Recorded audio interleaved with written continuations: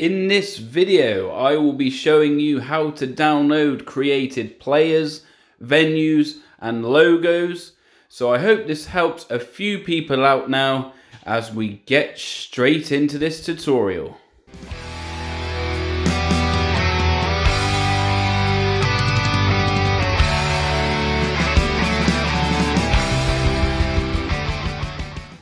Hello tennis fans, and today I am bringing you a tutorial on how to download the best players, venues, logos, scenarios, etc.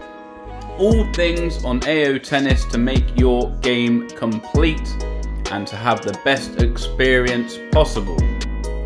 So we're going to start off now at the main menu of AO Tennis 2, and we will head over to the Academy.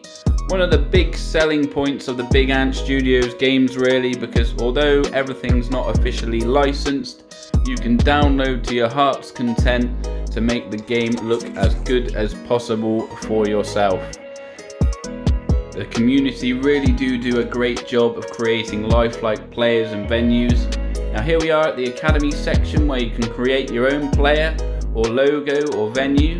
And then at the end here we have the popular section, which shows you the best and most regularly downloaded players. So we're just going to have a look here at the popular players section. Really is probably the easiest way to do things, just by looking at, as you can see here, top of the tree, Andy Murray, looking very good. On the right hand side section there you will see it's called Play Face. Now really you want players with this ticked, because that means that they have imported a lifelike copy of the face onto the player, and without that ticked they just try and do the best job possible with what the game gives you basically. So what I do is I head to search community, and then I will look down the world rankings and I will start picking out players who I want in my game.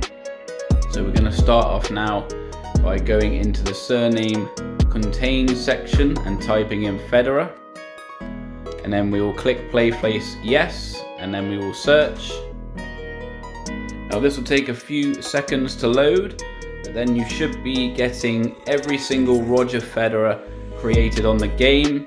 As you can see there, the Play Face is all ticked, and there are some incredible versions of Federer for you to download. Just basically scroll through until you find the version that you would like to download. As I said, there is lots and lots to choose from. I like the look of this one now, so we will load into the character screen where you can see the creation in a lot more detail. So here we are with Federer's identity, date of birth, where he's from, when he turned pro, 2020, I don't think that's right. You go to the clothing section and it shows you all the different outfits that will come with this player once you download them. So several there to choose from, and then you can go into the play style, abilities, skills, all of which can be adjusted, and then you click on the download button, which will then start to download your player for you. And within a few seconds, your game will have a lifelike Roger Federer ready to play and take to the courts. We're going to do this one more time now, just so that you know exactly what to do. So again, you pick the player that you want to download, you go to surname contains, and then this time we shall type in, let's go for Zverev, Play Face ticked, and we shall search. Once again, this will take a few seconds, but then every Alexander Zverev on this game that has been created will show up, and you'll have the ability to scroll through and choose the one which you would like to download. As you can see here, lots to choose from. Some very good ones and some very poor ones as well, you may say, but at least you have a lot to choose from.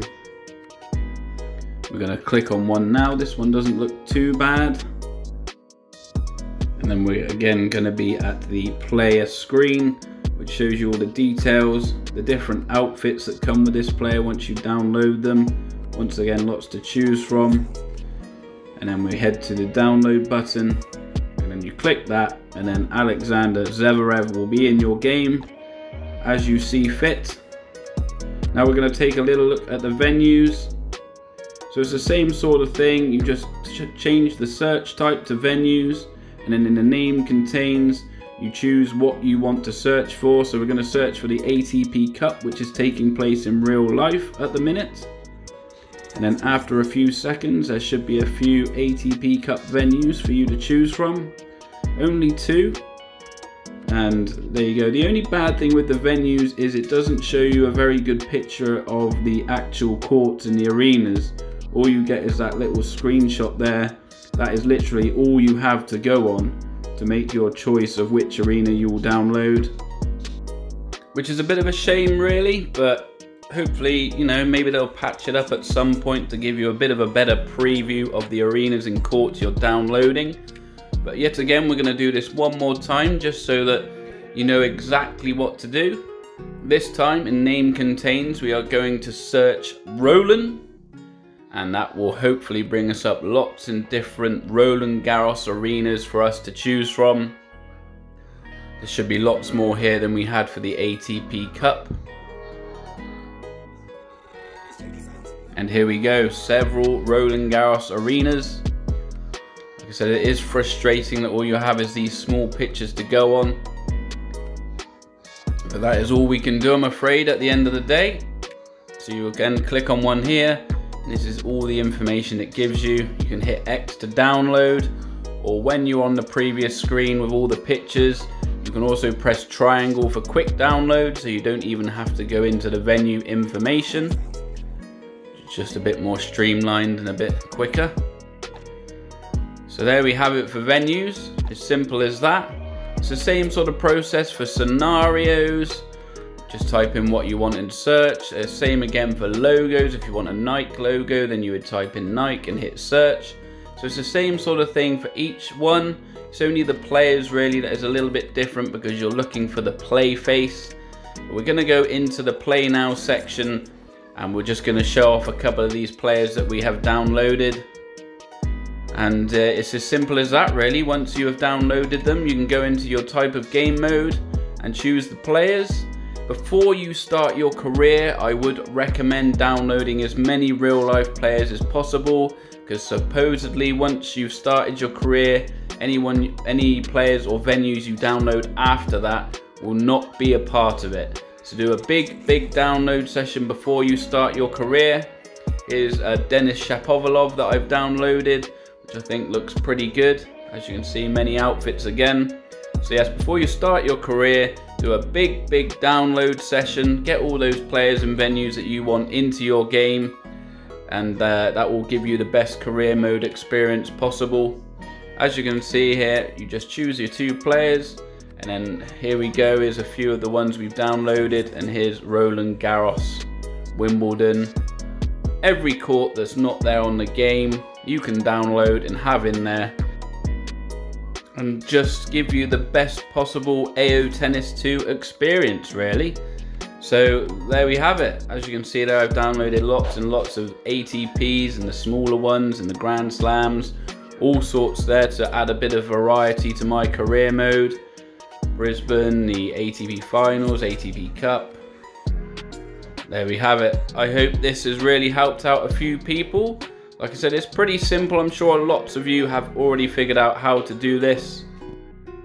This is just for anybody who may be having a bit of trouble or wants to know how to get the best possible versions of players. And it's as simple as that.